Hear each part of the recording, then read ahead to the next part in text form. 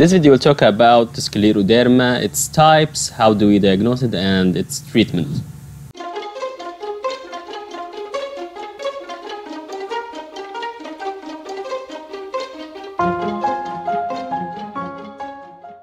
So from the name here we can realize that sclero means fibrosis and derma means the skin. So it's mainly fibrosis of the skin. This is the hallmark of the disease.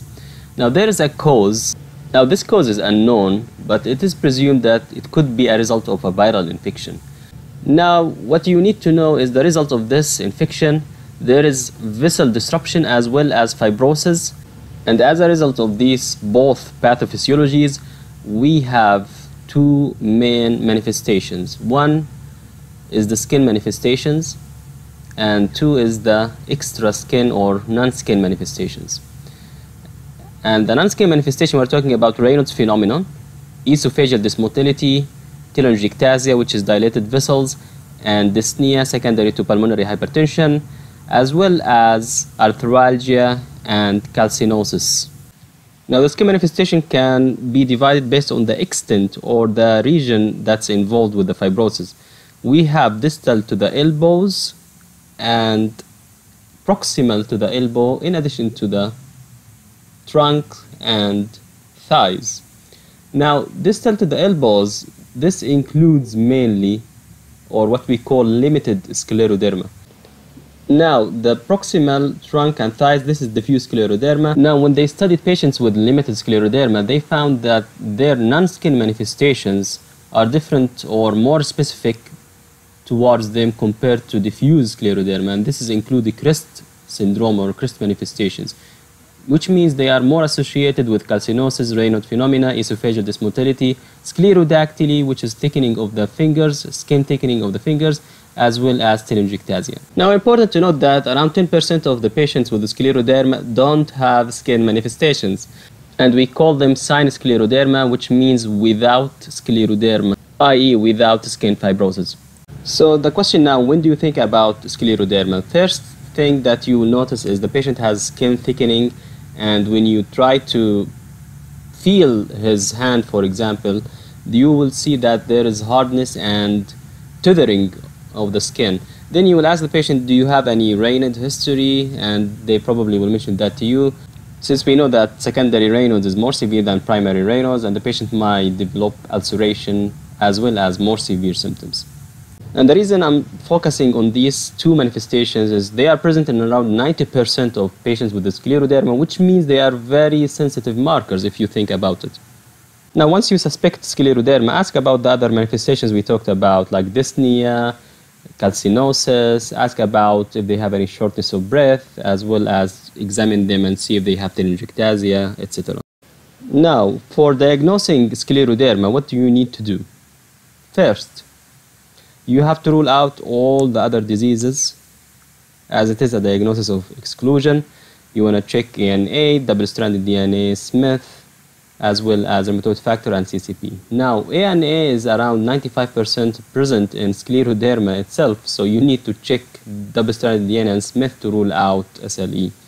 The next thing, you want to check the specific antibodies for scleroderma, and these include anti-SCL70 and anti-centromere, as well as anti-RNA polymerase. Now you need to know which ones are associated with limited versus diffuse scleroderma. SCL70 and RNA polymerase are associated with diffuse or systemic sclerosis, while centromere is associated with limited sclerosis. Next, you want to know what is the prognostic value of each of them. So SCL70 is associated with worse interstitial lung disease, while RNA polymerase is associated with worse skin and kidney disease. These are potentially questions. They like you to know what is the prognostic value of these antibodies, in addition to which diseases or which type of scleroderma they are associated with. Now, if the three of them are positive, then this is very highly specific for scleroderma, and it can reach up to 99% specificity. Next, you want to know what workup you need to do if you diagnose a patient with scleroderma. First, you want to check an echocardiogram to see if they have any pulmonary hypertension. Then you want to check pulmonary function test to establish a baseline and use this as a monitoring way for the disease progression in the next visits. And you want to check urine analysis to see if they have kidney involvement, and that will be as proteinuria. Now regarding management, if the patient comes to the emergency department with history of scleroderma and they come with hypertensive emergency/urgency, then these patients you want to consider scleroderma crisis. Usually they will have acute kidney injury as well associated with that. Why we need to recognize that? Because their drug of choice or their management of choice is not going to be nitro or calcium channel blockers, it's going to be ACE inhibitor, and usually they use captopril for that treatment. Now what about management of the systemic disease itself?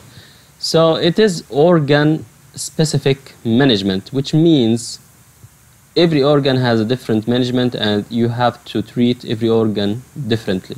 For example, skin involvement, if it's limited or diffuse, is going to be different. Limited, you can use just topical steroids as well as tacrolimus in addition to phototherapy. While diffuse skin involvement, you want to use methotrexate in these patients. Now, if the patient has calcinosis, then you want to treat these patients with minocycline if they become infected, as well as surgery if symptoms don't improve. And the reason we are using minocycline here, it has some anti-inflammatory benefits as well as chelation activity against the calcium. Next, what if the patient has interstitial lung disease? Then the drug of choice is going to be mycophenolate. If the patient has arthritis, then NSAID should be enough, and you can add hydroxychloroquine if the symptoms are severe. Myo or pericarditis, these patients have heart failure symptoms. You want to manage that as acute heart failure, and sometimes they might require an ICD or CRT insertion as well. Now, steroids is controversial, but you still can use it. The reason it's controversial, it can worsen the kidney function in patients with scleroderma. You can as well use cyclophosphamide if you don't want to use steroids.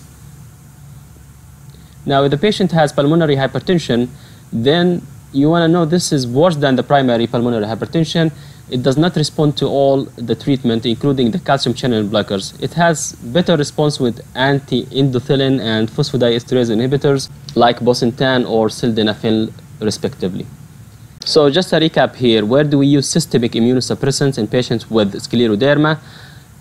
And these include interstitial lung disease, we use mycophenolate. Diffuse skin disease, we use methotrexate.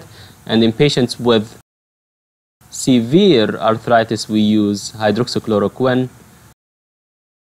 And patients with myocarditis, you can use steroids plus cyclophosphamide.